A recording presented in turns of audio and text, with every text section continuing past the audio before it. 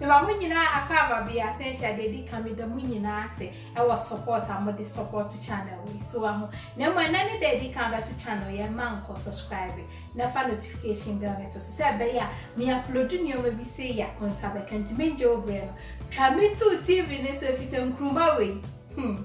ebe kuyi ye to aso I was in front of the can wa ha we say I am a chopped tomatoes na enye whole thing me used to be was on kakra so and now we say Jenny 3 me twitwa nti twitwa ne send your peba we twitwa nti say dem de be yam kwan and now we say a teaspoon of garlic and also ni me twitwa and now we so aye ginger and also a 1 full tablespoon and also ni nti we say me toolo beef na toolo beef no me sira wo use so a ya no ahwe won chen nti me fa chen bi anka hon kosi se me wi nti and also ni and me twitwa mon keten na we aye meko green back na red ni no and me twitwa ti meko no to taste na me fa ne o ma na aka ne nchira enti me na ma me de ba be kan ho de edi kan ni we say aye ye made so wa ho na mesi ne ponto ho sane aye emu apopo kama na we nsu ye wele enti anu nsu ni na we say aye dwan nam enti mano ama ni nyina aye mra nye peche but aye mra betumi awe so wa na de me wa ha say aye poku amatoto nti wan say muawo kama wa ye wo fia anu ni na we say Shiitake mushrooms nti betumi use mushrooms bia ebeko yesa nti na ma ye be use ni na ji akonwa no na memfa opemu na nkasa nkyerɛ enti baby agro no beko ani me nkrum ani so wa na me spinach nso ni na me red onion baako ni na we say aye aubergine nti aubergine no ni a obetumi use ntrowa beko yesa ti ji akonwa no na mincha recipe wa hwe na kono ebeko yo nti wensu ya me stock na mde meat no ni mde ya jene so na me shito spice blend no and also me fa 1 full tablespoon na mde kan ho and na mde season e pa nti wa wo me shito spice blend no ya no try nti ji akonya no na mincha recipe no nti si am de mango egu me chansim so na do toolo beef na de aka ho nti ama nwuni mu anya hyehyehye bebre aso aye ne santi bomodin asa obe ni sei ya na emu ache ansa na ade de aka naka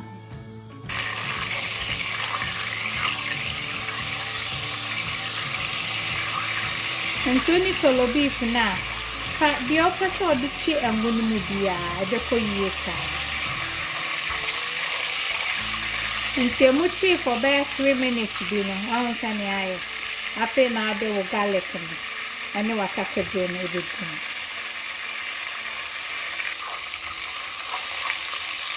na ade achim na msi toolo beef no ma ha ye hwam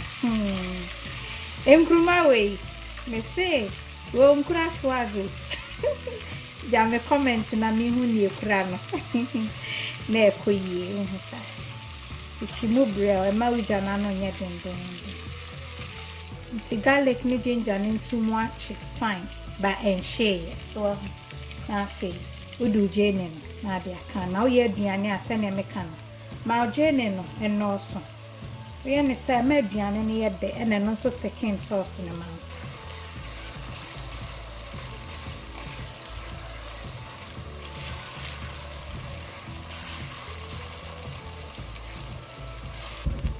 no we just so me mu achi brel so say jene ni mo chebro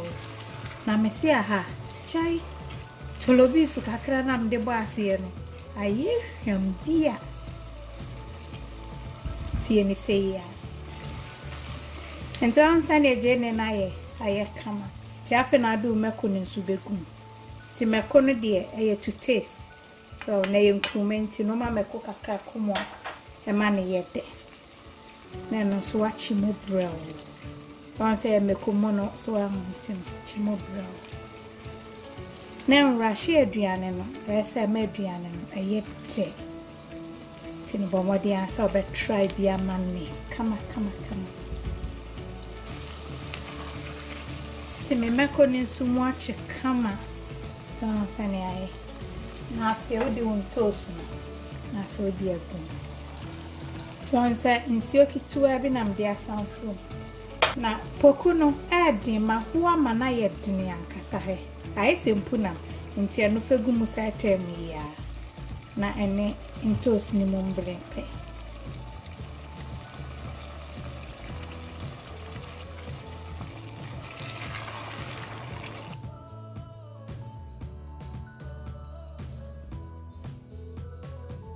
the man in sima brown to me fro ya na me gusu so aho emu ache kakra kama afi na me de wa she ebe ya do jai wele ni ye madie ni kama masan fro mu kakra kama na afi o stock no nhwe ni na de ake me de ben no am nkruma so penu aka ni nyina afra no we dia hini ya de aka na begu ayana mu amanfo jayo yo ti abepia na e boss why you been ready me was samolina banku also ground rice there also 50-50 also umpe we na peden training in ebi mami tino jesi so na we no lowu jane kra na nyoma ni nyina enko hihiem ansane akode next stage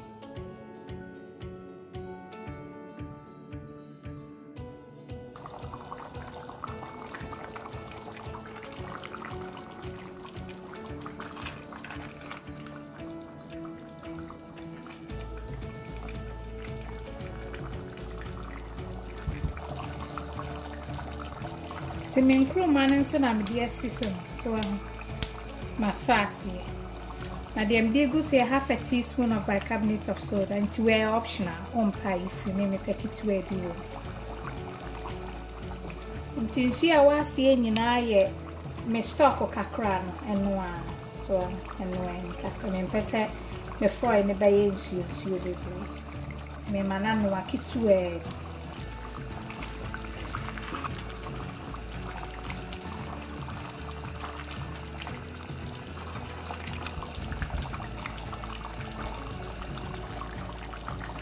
Timin crew my negusi so and one waka crack into my loan cry. So say me aubergine ni so am back ni me de kan de back ne gum once. Na fe me twitwa back no so aba. Ni nyina ma different textures nti eno ni nyina embom. Fa back hye ase ni mu ya mre na de back no so abeka.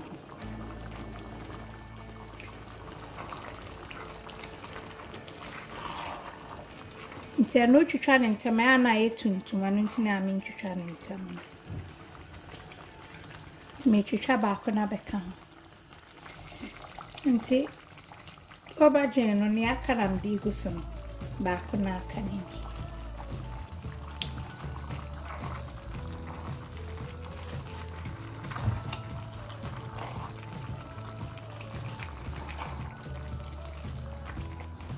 Nti me die froye me mpese abeya nkwan nti so ahwe a emu nya rani so ti o ya na ape ne nkwan a na cheso ama tio no adoso kakra she why ne ni na mu ka kire me me mfanchi bi anka ho ansa tinto wase to make a no aubergine no ehu afaso kakra na afie di nkruwa nego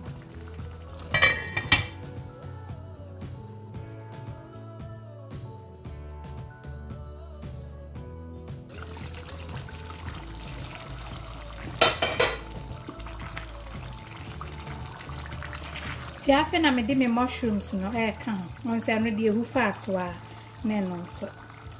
bene anesa na fe we hwie nkruma no aka na wa hwe chayo hwe we dia froyan kasa hwe so ansa me mengo na me use me ni nya ko bebre to use it says zomi fie dia once ni be kokwa ma fine me low no fast so kakra na afia the spinach na kan ene eje ne na kire se ye wi anisa nti yankro ma ya na egusi afa na me de je ne no so wa ene spinach no e kan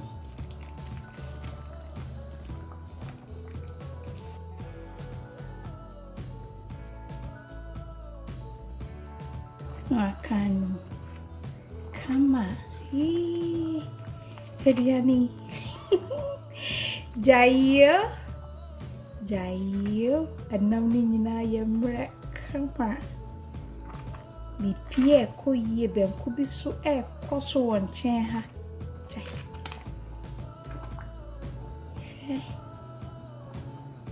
twede me mana fa so kakra bi na chese no an esem the salt to taste kitsuebi e kan to ye aduane bia so amfanchen enhya se bebre ansa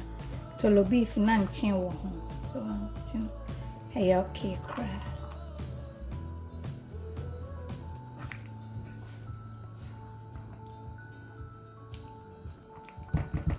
chafe mi gesi so na fa so kakra na be yi dondo nwacha awusia for say ye misi bibia ye say kama nokum she fa ben kubrai na mi yibi ma she kokui ni o wele ye made ne wai tine bo mode aso be try am ya kunyane na yindi nkom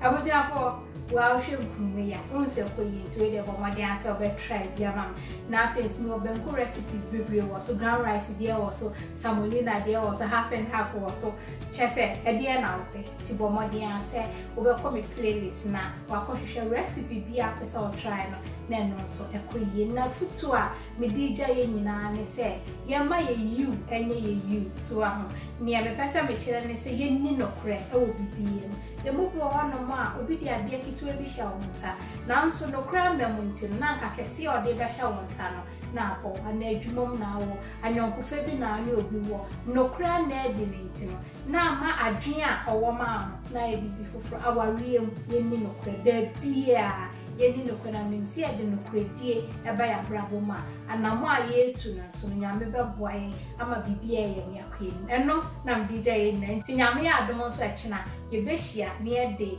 abrabo mu nsema ede asomdue be fie no ahyehye so I love you, God bless. Mwah.